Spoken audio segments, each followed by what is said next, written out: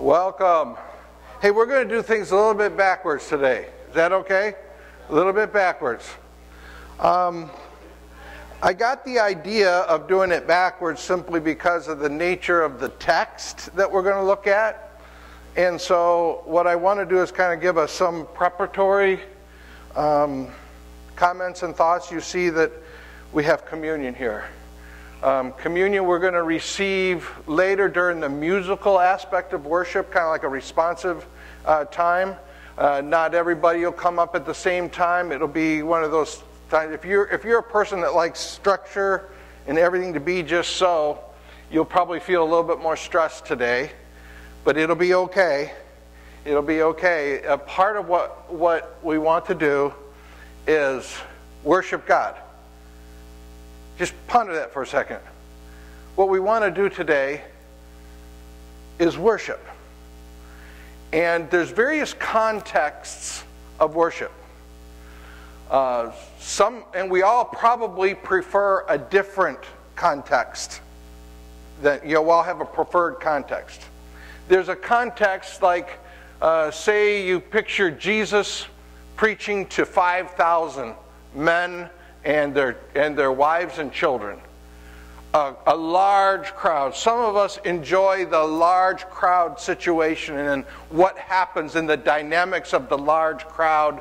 That is the context through which you can worship better. Then there are other contexts that are smaller. You know, maybe even this context. It's still corporate. We're not alone. But it's a smaller, or you even got the idea of some like the small group concept where you meet in a home or you meet in a classroom and you dialogue about Scripture and you share prayer requests and you lift each other up in prayer. That's another context of worship. And then there's other contexts of worship that are very intriguing. And Joel, we've shared some of that on, like, say, a backpack trip where 10 or 12 of us go together and we just go off with an intent to fellowship, have a good time, but in the midst of it, it's a retreat to worship God in that context. You see, there's all variety of context. There is the context when 2 or 3 gather together at a table, 2 or 3 just conversing as friends about the journey of life and the journey of faith, and something happens in the dynamic when you're sitting at a restaurant somewhere just sharing life together. There's the context of one-on-one, the context where it's just you and the Lord. You got up early or you stayed up late and the issues of the day haven't arisen yet or are all behind you, and it's just you're kind of like getting alone, getting into the Word maybe, or maybe you're listening to worship music, or maybe you're just pondering and praying. Those personal moments. Do you have personal moments? And so whatever this whole variety is, the idea is to worship the Lord, to lift Him up. Now, why do we worship God? Well, first of all, because He's God. We worship because He's God. Now, it's not a sense in which you better worship God or else. Boy, it's hard to worship in that situation. You know what I'm saying? It's like a sense of like fear. Like God is the Almighty and we're coming to Him, before Him, and so we better watch our P's and Q's and we better be really sure that everything's good or else. That is not the context of worship that God longs for. All right, that's kind of like the introduction to the message section. What I have here is there's our communion elements. This is the body of Christ, and we pray that somehow there's a mystery here. But Jesus Himself, when He instituted the Last Supper, He instituted it with the words, "This is my body, this is my blood." And we don't have to argue about to what degree the presence of the Lord is with us. But this is sacrament. And so we're going at the end of the service, or like toward the end during the musical part, different ones of us will come. It's open. Hopefully all of us will come at some point and receive the communion as an act of worship. But know that we call this a sacrament because there's some dynamic truth about the common, ordinary bread and cup. The common, ordinary, look at you, look around, human beings. We're all common, ordinary human beings. We all are unique and different, wonderfully, fearfully made by the hand of our God. But I'm a human being, you're a human being, you're a human being. We're all human beings. We're just common, ordinary people. But somehow, in the mystery of worship, somehow the very presence of the Lord is communicated, is received, is encountered through the elements because it's sacrament. And when the divine interacts with us mere mortals, there's something about that is life. It's the opportunity to come to a place where we actually experience for a moment what we were made to be. We are the image of Christ in this world. And to the degree that we actually reflect the one who dwells and lives and moves in us, to that degree we are worshiping Him and reflecting Him. And as we reflect Him well, we are more fully alive than ever, if you could understand it that way. When the Bible talks about being dead, it's not talking about lack of breath. It's talking about not having communion with God. Life is found in interaction with God. You with me on this? So in that time, I invite you all that would want to. If you have a desire to connect with God, you're good. We don't have a whole list of everything you have to make sure. No checklist that you have to receive the communion. Other than a desire. I want Him. I want to know Him. I want to know Him more. If you have a heart's desire toward that, then this table is for you. It's for us all. And so, whether you're a member or not, it doesn't matter. Whether you're old or young, it doesn't matter. What matters is you come with a desire to know Him. Fair to say? So, now, the text that we're going to get to is kind of a harsh text. It's the text in the Gospel of John, chapter number 2, where Jesus cleanses the temple. You've heard the story before where He upturns the money changer's table and he throws out the coins, He pushes out the animals, and He has zeal for the house of the Lord. He's upset at something. Jesus was upset at something. He was angry. We ask, well, what was He angry about? And whatever He was angry about then in this story, let us see to it that we don't replicate those things that make Him upset. Is that, you with me on that? Let's not be the way they were then that created an anger in Jesus. Okay, so as you know, as is my pattern, and I love to do it this way, we must set the context. So here's what I want to do in setting the context. We're going to get to John chapter 2, starting in verse 13. We're going to get there. But there's a John chapter 1 before there's a John chapter 2. And that's on purpose. And a side note is, because we're going to get to the cleansing of the temple, which John writes at the very beginning. He's in chapter 2.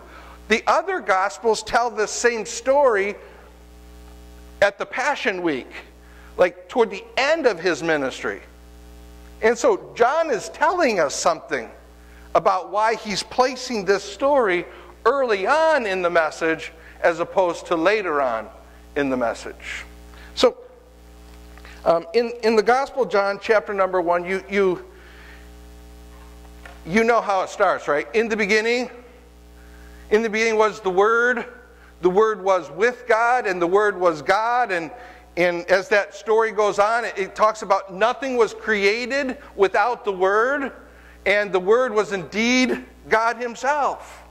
And then verse 14 of chapter 1 says these words, "The Word became flesh and made His dwelling among us. We have seen His glory, the glory of the one and only Son who came from the Father, full of grace."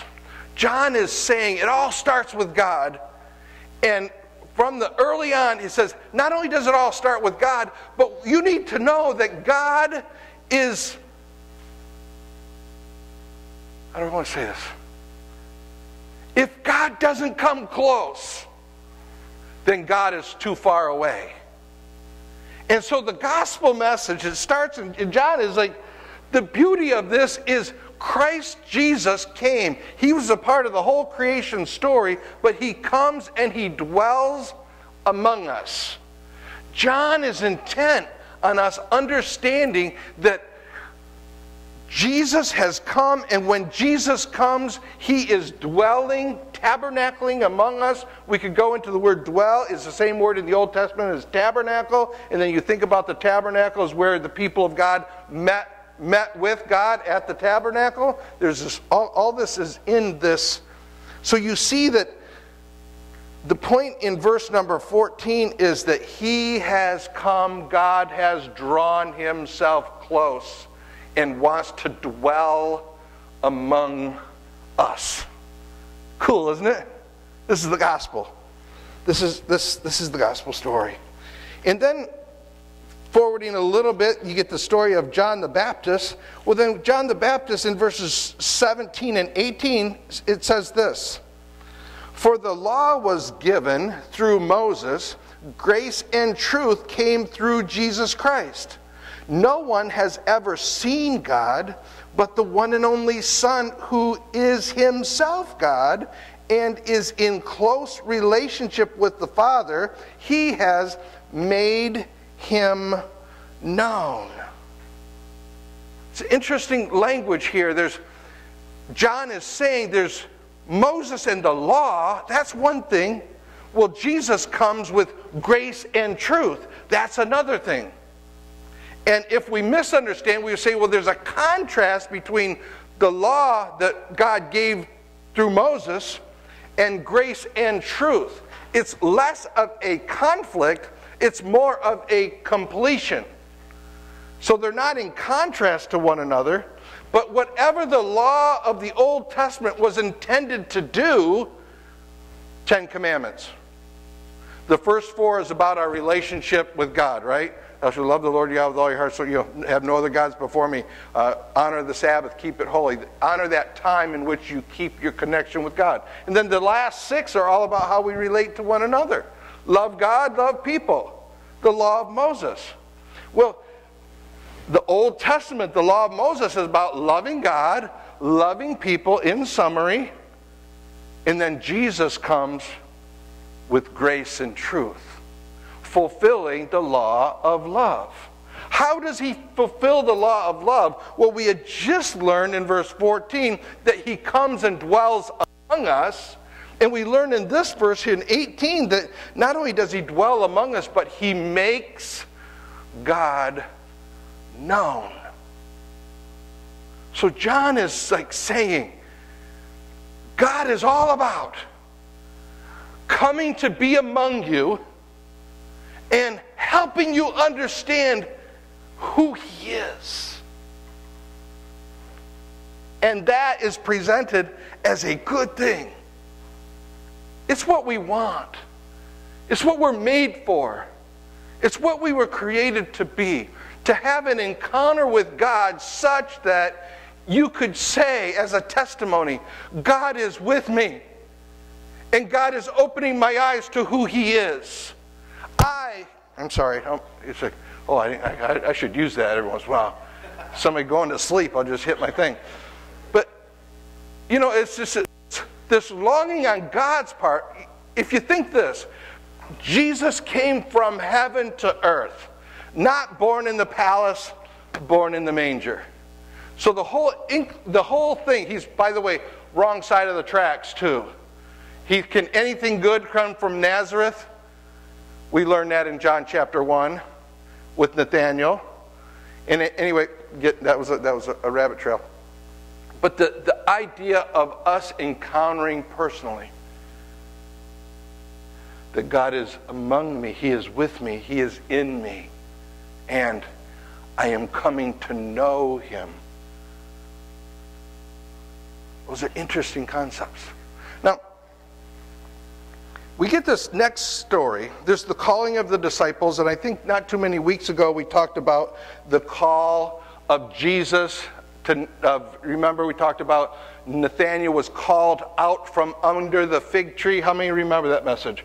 Out from under the fig tree. The fig tree is the illustration of our comfort and the things that we take comfort in, the things that give us a sense of security. Jesus calls the disciples out from under that to find their peace and their comfort and their security in him. What God is making clear in the Gospel of John is this: knowing the God who comes near and makes himself known is more of a sense of peace and security than anything your fig trees can produce. And then we get this story where Jesus, in the Gospel of John, it's the first miraculous sign from Jesus that God has arrived on the scene. And that, as we know, is we Nazarenes kind of don't know how to work with this one. He changes the water into grape juice.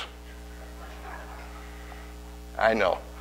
He changes the water into wine, which is it's a story right at the beginning. It's still in chapter 1. He changes the water into wine. And so what is he doing when he changes the water into wine? Well, you get the whole context of first of all, the social realm. Here's a young couple that's getting married. They're starting their new life together.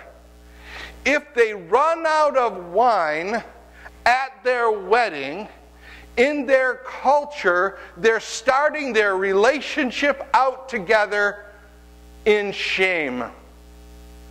They ran out of wine. They should have counted the cost. They should have known how much. They should have known that there was going to be a need for all this. They should have provided for it all along, but they didn't. And Mary, Jesus' mother, comes to Jesus and said, we got a problem here. They're out of wine. And Jesus said, that's not my problem. And Mary basically says to the servants, say, you do what he says with great confidence. They're Jesus, God in flesh, the one who draws near, the one who came to reveal God, is getting instructions from Mary, a mere mortal. Blessed of God, of course. But John is giving us this whole, we have God among us, and here we have a human being telling God what to do.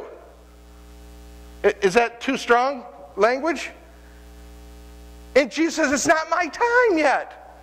Implied in this whole story is, yes, it is time. It's time for you to start moving. And so, of course, he changes the water into wine. It goes to the head of the banquet, and then the comment is made to the couple. Boy, most people save the cheap stuff for last because everyone's had enough to drink. You can get away with the cheap stuff, but you have saved the best for last. So, get this. Jesus was more concerned about not having this couple start this relationship in shame, but he shifted it from not starting it in shame, but starting it with honor. I mean, Jesus could have made common, ordinary wine, and then this couple would start, the implication would be, this couple would start this relationship just normal. Just like, getting through, enjoying the wedding and all that kind of stuff. But no, when Jesus comes and involves himself in the relationships, even the most meaningful relationships that we have as human beings, what he does is he brings honor into that relationship. That is good, isn't it? Jesus is the very reality of honor in life and in relationship. This is powerful. This is a powerful message. Not only has God come to dwell among us, not only has he come to make God known, but in making himself known, he's doing something within relationships that brings them into this joy, into this good, into this wonder. Why do we grieve so much when someone we love is taken from us? Why? If you don't care about them, why would you shed a tear? Right? There's something in how we are wired, something in how we are made. When a loved one is taken from us, whether through divorce or passing to the life to come, it's painful, right? Everyone in this room can probably raise their hand. Say, it is painful. It is painful. And this is the strange thing.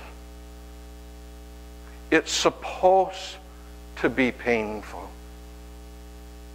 Because relationships are supposed to be close. And relationships that get broken is not the way life was intended. God never intended or wanted that. We're getting that from this whole story of God coming to us, making himself known. And of course we know that biblically the metaphor, the analogy of wine is the Holy Spirit, right? Jesus, right from the get-go in the Gospel of John, chapter number 1, is making God known, making God close, and making him real in us. Would you remember that when you come and receive the communion? Because yes, in one sense, if you miss out, it's just a wafer and grape juice. But in another sense, if you have faith, you are receiving afresh and anew the God who came, made himself close, shed his blood to break any barrier between us, and sends forth his Holy Spirit, which is the new covenant in his blood. This is powerful. It's truths we know. We know this. No one's heard anything brand new here. But we're being reminded because our worship of God is not as linked to what we know as much as knowing him. Do you see the shift? Oh, I know all about God. I read through the Bible. If that's your demeanor, I know all about God, then you don't know God. Because I know God and I don't know him. In a weird kind of way. Our God is a mystery. He's too big. In one context recently, we talked about this whole idea that, Bill, was it? Maybe it was us in our breakfast. If God were to make him, God is like handicapped. He can't make himself fully known. or we die. Remember when Moses, who talked with God face to face as a friend talks to a friend in the Old Testament? Moses says, I want to see you. I want to see you. And God basically says, I'd love for you to see me, but you can't handle it, man. You can't handle it. But here's what I'll do for you. You know where that cleft of the rock is? You go deep in that cleft. You go way inside. Like a cleft of the rock is like you got these mountains, and then there's breaks in the mountain, and you get yourself tucked in there. So then if you picture this wall of mountain in this narrow, about as wide as a man, and then there's this little channel here. And then God, the Bible says, puts his hand to shelter and then shows, passes by with his back. You get the image here of this story is, if you're going to see God, a little glimpse of God, he's going to have to tuck you way in the rock. He's going to have to put his hand to shield you, and he can only show you his back, and that itself is going to make you tremble. Look at the wonder of who God is, and God wants us to know him. It's not like God is so righteous that you're going to have to be afraid to death. No, he is so righteous and awesome that it's going to affect you. When God draws near, you don't just stand there like a bump on a log. Well, what are you supposed to do? Don't worry about it. You will. You will respond as God draws close to you. How many would, by testimony, would just I've had moments where God has encountered me and my heart rate went up, or tears came to my eyes, or I fell out to the ground, or I just didn't know what to do. How many? I've had those encounters. Yes. Now, who told you what you're supposed to do when he shows up? Nobody does. Nobody does. Now, John is saying God is showing up. He wants you to know him. He's going to put his Holy Spirit within you and bring honor to this relationship. And then he gets to this story of the cleansing of the temple. If it's all right with you, I will start reading at John chapter 2, verse number 13. Since you've been sitting for a while, if you don't mind, if you're able, would you stand with me? It'll give you a break and it'll honor his word. Jesus clears the temple courts. When it was almost time for the Jewish Passover, Jesus went up to Jerusalem. In the temple courts, he found people selling cattle, sheep, and doves, and others sitting at tables exchanging money. So he made a whip out of cords, drove them all from the temple courts, both sheep and cattle. He scattered the coins of the money changers and overturned their tables. To those who sold doves, he said, "Get these out of here. Stop turning my Father's house into a marketplace." His disciples remembered that it is written, this is from Psalm 69, "Zeal for your house will consume me." The Jews then responded to him, "What sign can you show us to prove your authority to do this?" Jesus answered them, "Destroy this temple, and I will raise it in 3 days." They replied, "It has taken 46 years to build this temple, and you are going to raise it in 3 days?" But the temple he had spoken of was his body. After he was raised from the dead, his disciples recalled what he had said, and then they believed the scripture and the words that Jesus had spoken. Lord Jesus, continue to be present and open our eyes in the midst of this.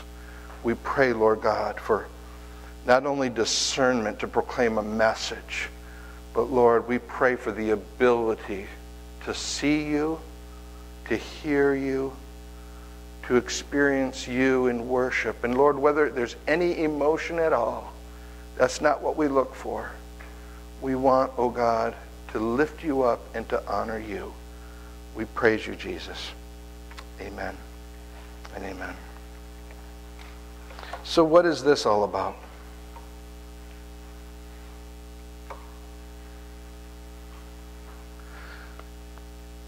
You got Moses and the law. Well, as we read the Old Testament, we get the instructions through Leviticus. Everybody loves to read Leviticus. Numbers, that's all our favorite dynamic book, Leviticus. Leviticus is about the holiness of God. It's about the righteousness of God. God is so holy, God is so righteous, there's a means to get into his presence.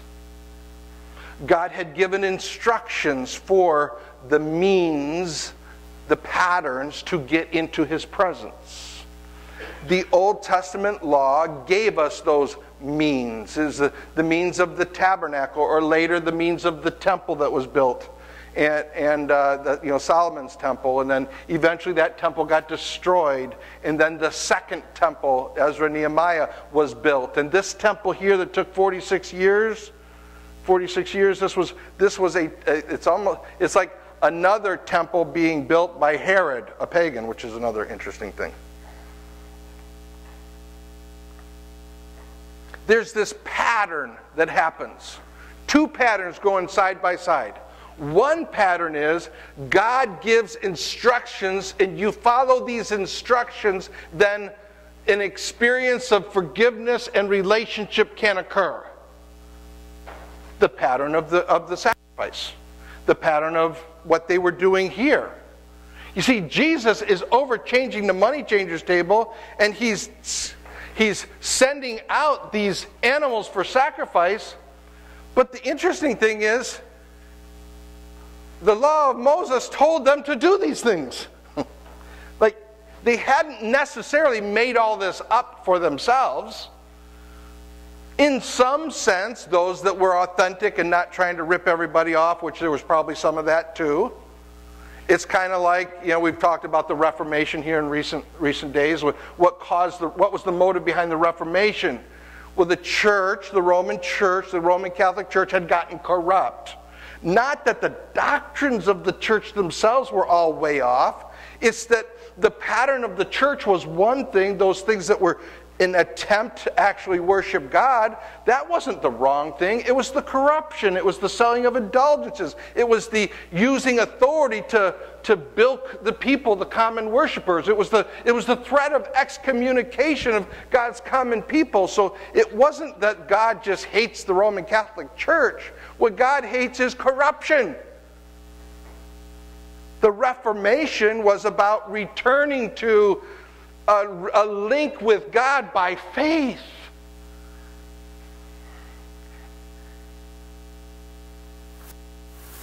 Ready to admit, and probably you aren't either, that if you're Protestant, you got it all together. And if you're Catholic, you still got a bunch of problems.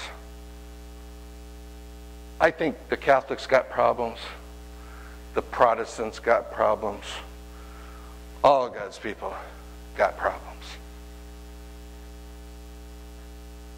How we organize our theologies, whether we're Roman Catholic, Lutheran, Reformed, Wesleyan, Independent something, none of these is the avenue through which God saves. The salvation of God. By the way, what is salvation? Salvation is God's restoration of all that was lost and broken from the fall, right? Adam and Eve in the garden, from the fall, from then on, we've had all kinds of sin problems.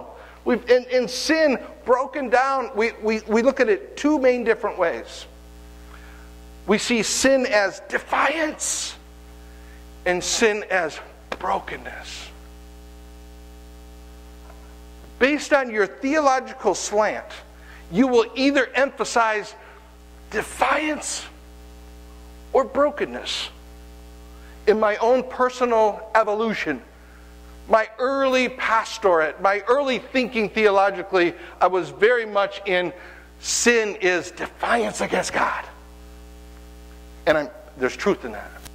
But somewhere over the course of the journey, I begin to realize that I think sin is better described as being fooled, being deceived, being broken.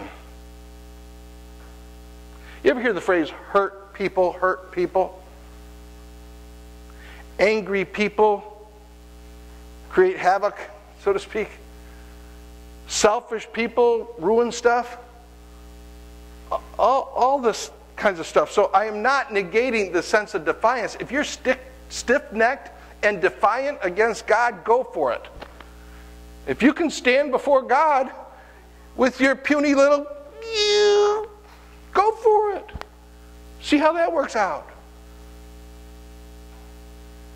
But that presents this sense of God in an old kind of a way. Is God holy and righteous? Yes, He is. What is His righteousness? His righteousness is a descriptor of who He is, right? Sometimes we say God's righteousness, God's holiness is this standard. It's this idea, it's this concept that we elevate up to the highest that it could be. And that's how God is. He's this holy standard that no one can meet. That would be to miss, I'm sure there's some truth in that, please understand, but that misses the heart of God. The heart of God is demonstrated by the Creator God coming and being born in the midst of this dark world, coming to dwell among us, to reveal that we would know Him in such a way that there would be honor and joy, not in such a way that there would be fear and trembling. The fear and trembling is out of awe, not out of fear.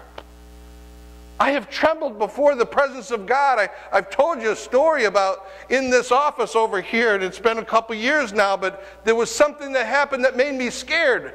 But it wasn't that it was like the fear of God's wrath. It was like wow, I can't believe it. Can't believe God is like that. I don't know what to do with that completely. But it's awesome. It's good. It's a wonderful thing. What's your encounter? What's your experience with God? It's what I hope that we're reaffirming in this time together. What made Jesus so upset in this story was the things that created barriers to people that are coming to worship. So if there's anything that Christ Jesus is still angry at, He's angry at any attitude, any demeanor, any rules and regulations, anything set up by the church or by you or by others that makes a barrier between God and common ordinary people like you and me. Whatever barrier there is between us and God, that is sin. Sin is a barrier. Sin keeps us from Him. And it shows up in a gazillion ways. I don't think I need to describe sin to you. It's far more than abortion and homosexuality. It shows up in so many more ways. In subtle ways in my own judgmentalism. In subtle ways of my own sense that I'm better than other people. You see, if I feel in some way I'm better than somebody else, that is a barrier between me and that somebody else. Is it not? Isn't it? And if I communicate such that you could come to God, but there's these barriers here, and until you take care of those barriers, you can't come to God. That is sin. The gospel message is good news. Yes, these barriers are keeping you from God. Good news, God has destroyed those barriers on the cross and you can freely come. That's Bible, that's gospel. When Jesus died, the veil in the temple was torn from top to bottom, right? Making access so the common person could go into the presence of God without fear of wrath and judgment. This is wonderful.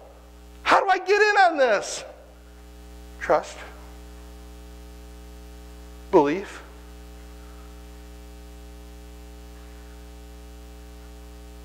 You want to? Sometimes our want begins this way. It's like, put it this way. I had a piece of cake. It was a good piece of cake just last night. Carly, thank you. I had this piece of cake. I tasted and saw that it was good, which made me want more. Can't you tell?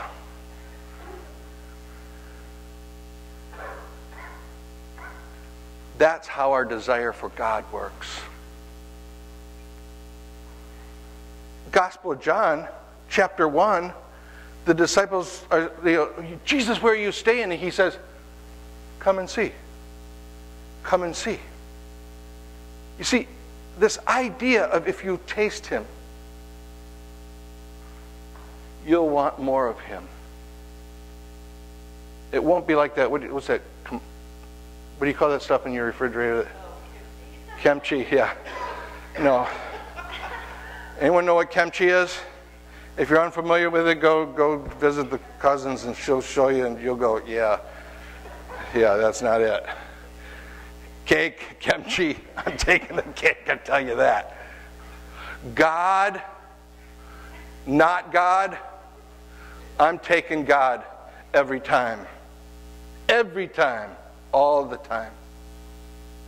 So why do we gather together, church? By the way, thank you for being here. Isn't it good to, I mean, in the depths of the COVID, it's like when we had like 18 of us here, it was painful. And because there's something about social worship.